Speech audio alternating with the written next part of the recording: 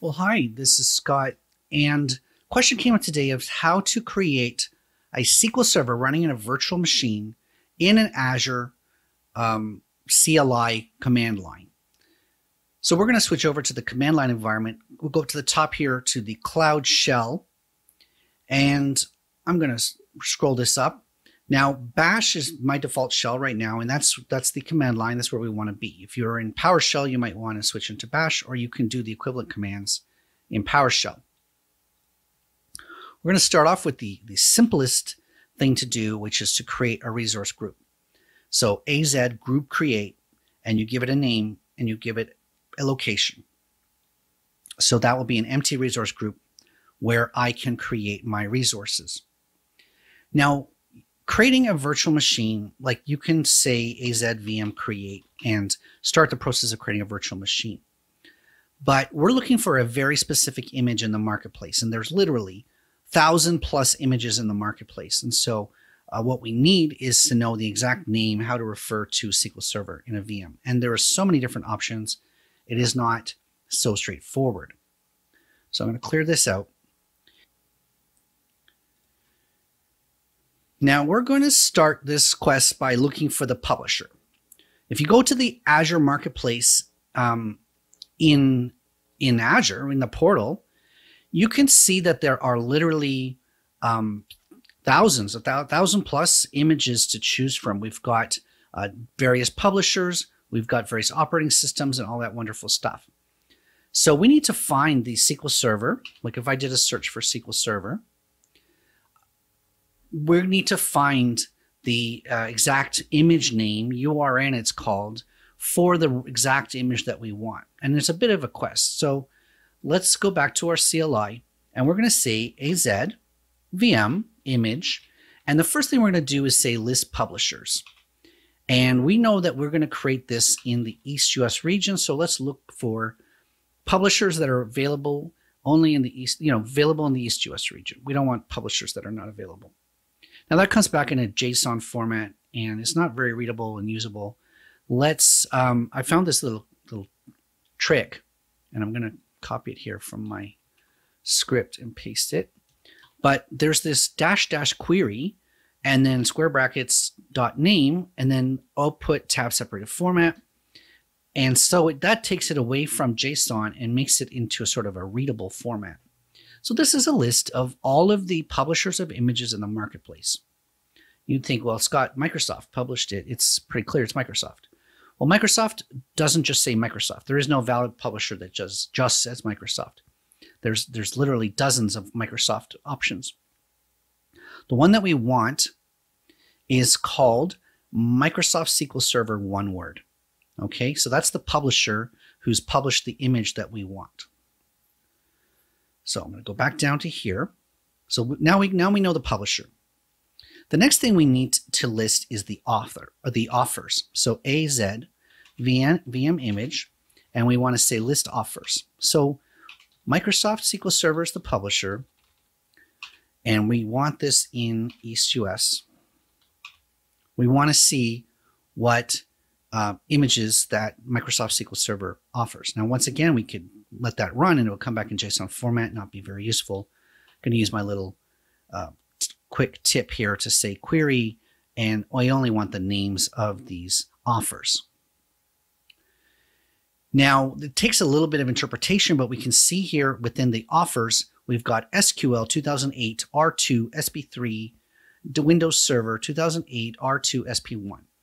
We've got a couple of dozen options here for SQL Server, ranging from 2008 all the way up to 2009, and also different operating systems. So the earliest versions of Windows of SQL Server are running only in Windows, but then when you get to SQL Server 2017, you can see Red Hat Linux and Ubuntu, and so there's a few options. So what we need to do is we need to choose one of these as being. Now, I'm fairly old-fashioned. I'm going to choose SQL Server 2016 running on Windows Server 2016. Okay, that's going to be the offer that I'm going for. You can choose whatever makes most sense for you.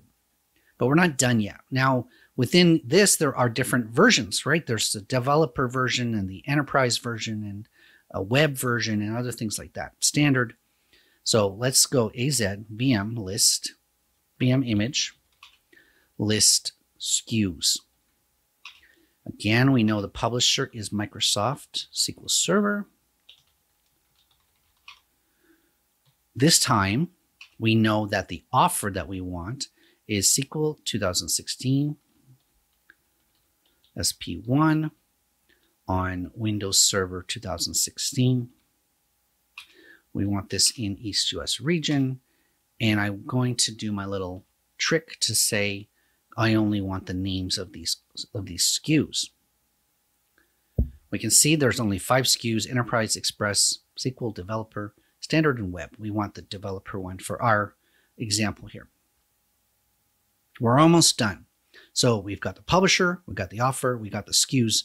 Now we need the image. What we need is what is called a URN. And so we're just going to say AZ VM image list. And we're going to see all the available images. And we're going to have to replicate this here. SQL 2016, SP1, Windows Server 2016. And the SKU is SQL Dev.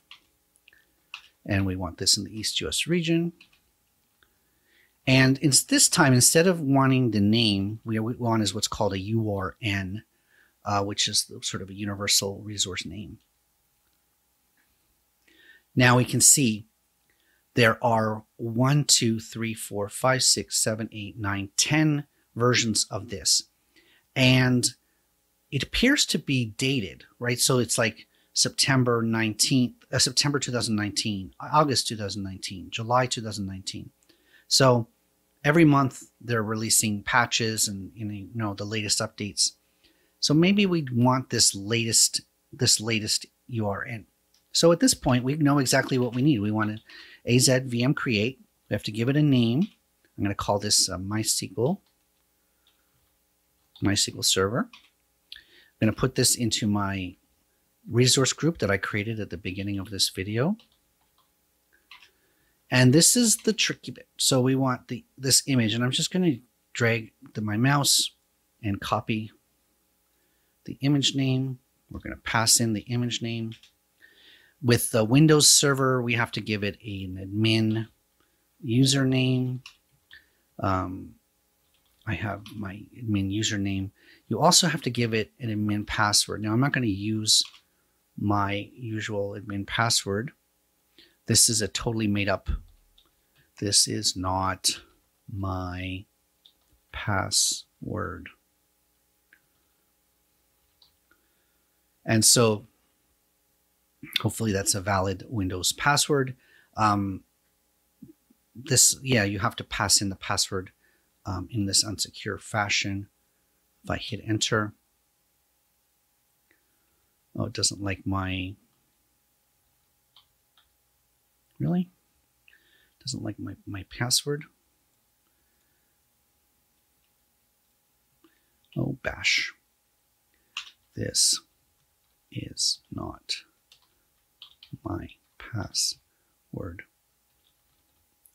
All right. Well, that's a bash element, I guess, with this bang means something.